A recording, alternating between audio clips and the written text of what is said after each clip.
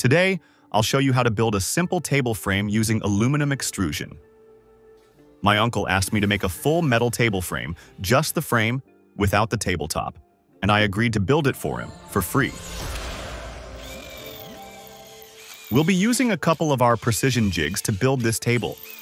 To prevent horizontal flexing, we're using 3060 aluminum profiles. These profiles don't have slots on some faces, which gives the frame a more professional finish. After drilling, the hole edges are rough and we'll need chamfering to clean them up. We need to drill holes through the aluminum profiles to allow our Allen key to fit through for internal joinery like blind joints. A blind joint refers to fastening with internal screws or bolts that remain completely hidden within the joint's structure. And to use blind joints throughout this table, we'll also need to drill the adjacent face of each aluminum profile. To mount the jig correctly, we'll first ensure there's no gap at the front, then firmly secure it using the side screws. With this setup, together with clamps to hold down our material, we'll be able to repeatedly make accurate hole placements. The holes will be centered 15 millimeters and 45 millimeters from the edge of the aluminum profile, ready for internal joinery. This entire process, including the drilling, takes just minutes to complete. After chamfering, we'll have perfectly finished holes that are clean to the touch. All the tools and hardware you've seen in this video are available on our website, including a wide selection of precision jigs suitable for various projects. Let me re-emphasize how to attach the jig correctly. In our setup, we slide the jig with the T-nuts already attached. By tightening the front bolt first, we eliminate the gap, then secure the side screws to prevent shifting. For the drilling process, hold the drill as vertically straight as possible and limit each pass to 5 seconds to avoid heat buildup in the jig.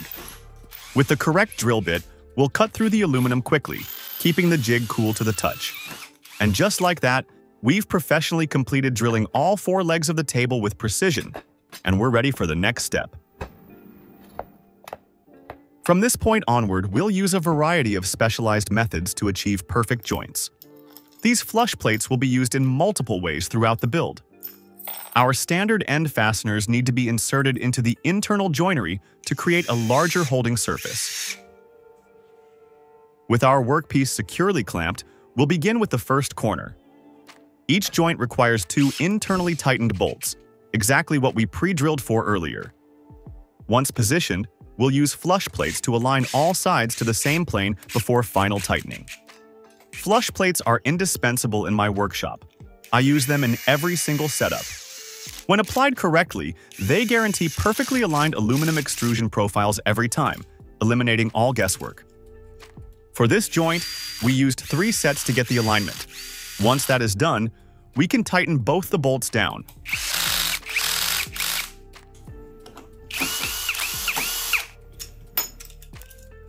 After removing all the flush plates, what we've got is total perfection. And honestly, I found no way to do it any better.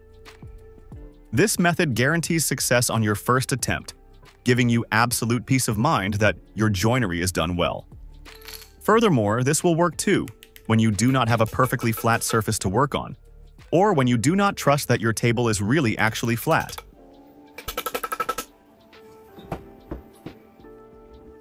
Now, we'll bring in the pieces that makes the horizontal length of the frame. We'll use the diagonal sides of my workbench to assemble the rest of the frame. This lets us overhang the legs and clamp everything into position before attaching the remaining pieces. In this scenario, flush plates have limited use because there aren't enough slots to attach to. Despite that, we still need to perfect this joint, which makes things a lot trickier. That's why we'll use our Perpendicular Alignment Jig with just 1 flush plate on top to get the alignment task done right. This alignment jig will hold both pieces together, flat on the same plane, while we work on the remaining parts. By using all these tools and methods demonstrated, we'll save a tremendous amount of time, avoid mistakes, and achieve perfect results, making your workflow smooth and enjoyable. You should have noticed by now, I used very few tools to build this project. My workbench is a simple IKEA table. With some precision jigs and clamps, we built a basic frame with minimal mess, completely dust-free, and this assembly took only a few hours, which is almost no time at all. This is the beauty of working with aluminum extrusion, and most people I've met appreciate this fact. I know you would also like to build your own table too, so head onto our website and you should be able to find what you need. Before removing the alignment jig, I always run my fingers across to inspect the result. Every single time, it's impressive. Now that you've seen half of my demonstration, what's the most useful thing you learned? Let me know in the comments. It's time for the other end of the table frame, and I'll need some help to keep this section suspended while I work on the joinery. In this case, we can still do it alone by using flush plates again to keep the top flush, and continue working on the joints just like we did before. Our alignment jig will be used again for flush. Once all the bolts are locked down, we'll have assembled the aluminum extrusions into a sturdy frame. For now, let's inspect our work. We've built an aluminum extrusion frame perfect for a table and extremely lightweight. Before carrying on, I need to move it around and verify everything is done correctly. From what you can see, it's built exactly to spec. Now we'll move to the brackets.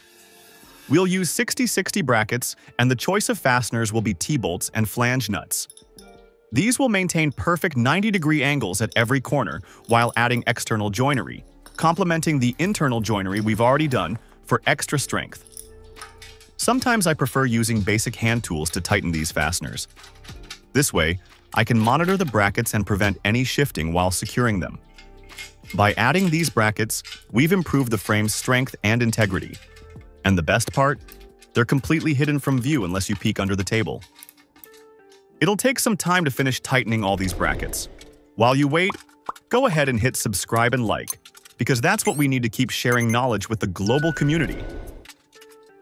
Remember those holes we drilled earlier? Now I need to find the hole plugs meant for this purpose. In my storage system, nearly everything has its place, perfectly organized and easy to find. These hole plugs serve one purpose: to close all the 8mm holes around the frame. In many of my projects, I use hole plugs to hide the joinery from view. To the untrained eye, something's clearly happening behind them, but the details stay completely hidden. An added aesthetic benefit. Most hardware you've seen here is available on our website. I've personally made sure of this.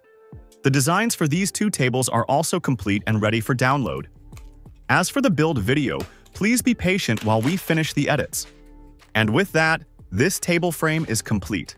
This time, no tabletop, and ready to deliver to my uncle, who's been patiently waiting for his brand new aluminum extrusion table frame.